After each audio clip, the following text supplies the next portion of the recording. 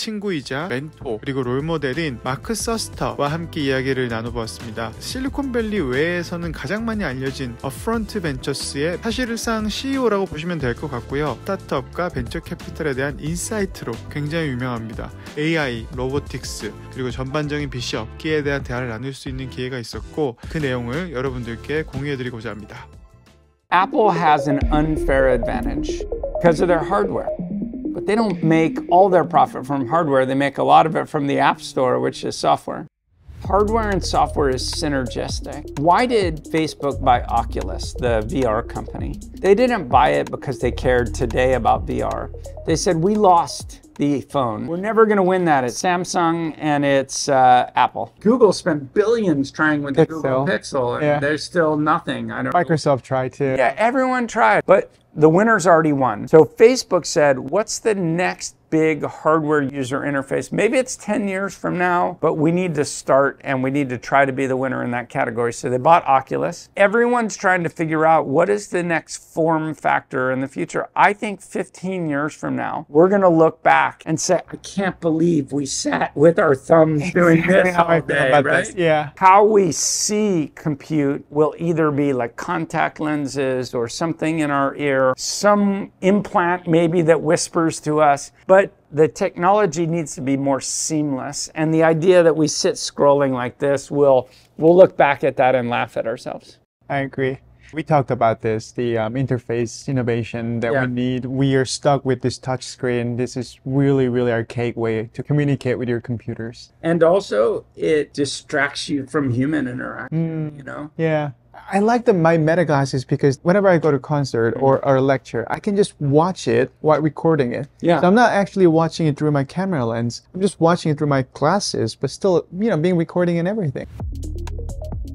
When it comes to robotics, do you think it more as a humanoid robotics, or what type of robotics are you excited about? Well, I don't think there's one type of robotics that can succeed and another type fails. I think you also have to start with the problem. If you are labor arbitrage, meaning I'm trying to replace somebody, I know US data, so I'll say the average worker in a fast food restaurant or a warehouse might earn $40,000, $50,000 US. If you're gonna do a robot to replace that job, the robot has got to cost $10,000 or cheaper per year. So humanoid type robots are too expensive for tasks. On the other hand, if you're doing advanced manufacturing where the equipment costs millions of dollars, your robots can be humanoid or whatever the heck you want them to be. But if you overinvest in super expensive robots, the labor arbitrage is less. Does that make sense? Yeah. It's all about the cost, less about what type of robot that you're going to use. Yeah. You were talking about AI is foundational for everything. There's no specific sector of AI. Can you elaborate on that a little bit more? Andrew, in his presentation that went before us, he said that AI is a bit like electricity. Right. When you think of electricity and you think of oil, they're valuable markets in their own right, but the things that they enable that go on top of them become much more valuable and many different uses. And you go through long periods of time of no real movement, stability, and then you see an arc up. And that arc up becomes really fast, and then everybody throws their money at stuff. Just 1 year ago, funding of AI companies is up 300% and will be up another 300% this year. Right. So let's just go to the funding market in general then, like not specific to AI. What do you see in the market as a VC investing startups in different sectors, how the valuations are moving, where the money is going other than AI? Between 96 to 98, relatively normal markets, but a lot more capital going in. And 99 and 2000 went crazy. So the year 2000 is the worst year ever in venture capital. Right, yeah. I think 2021 is going to be worse than 2000, but I'll explain in a minute. So we saw the growth and then crash. From 2002 to 2005, nobody wanted to put money into any VC business at all. Like it was a ghost town. And then 2005 to 2007 starts picking it out. So when the iPhone launched, there was no app store. So there was no third-party ecosystem or anything. But we were on the verge of something important. Nobody knew it at the time. So 2007, 2008, funding picks up again. In September of 2008, Lehman Brothers went bankrupt. Yes. So between September 08 to March of 09, the markets crashed again.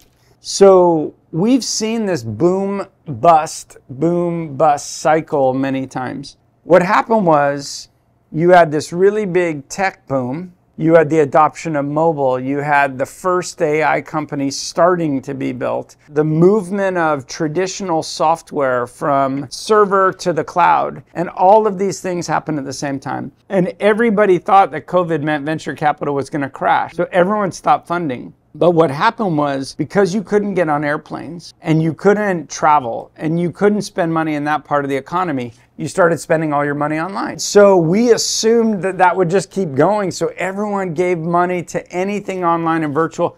The most obvious being Peloton. That was just worth billions of dollars at one point in time. It's not that it's a bad idea, it was just overvalued. So things have normalized mostly in venture capital, except for AI. AI is like its own mini bubble. I want to explain to people how Facebook works, how Instagram works, because not everybody knows this. When a network starts, it makes it free. So if you put your brand on Instagram, you reach your whole audience, suddenly you acquire customers cheap. Over time, Instagram, they make it harder for you to reach your audience. Right now, if you post on Instagram, you reach about 18% of your audience. Why would Instagram do that? One reason. If you don't reach your audience, then you have to pay for ads to reach your audience. And Chris Dixon from Andreessen Horowitz said networks attract and then extract. They attract an audience and they get the network That's a effect. sentence. And then they start like cutting off how much business you can do for free, and they extract all the value. And they take 90+% of the value of a network. So now of all the venture dollars out there, billions of dollars going into venture, 7% go to consumer now. It's almost nothing. So it's probably a good time to be looking at consumer. Right. Yeah, I totally agree with you. We've been thinking about a lot on consumer strategy.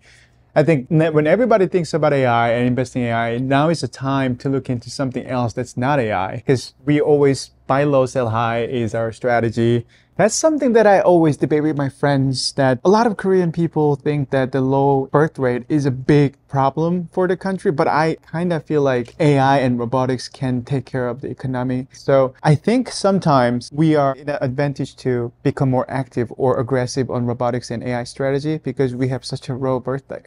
Necessity is the mother of all invention. So any real big leap forward comes from a need. Thank you for the time today. Of course. All right, it was fun.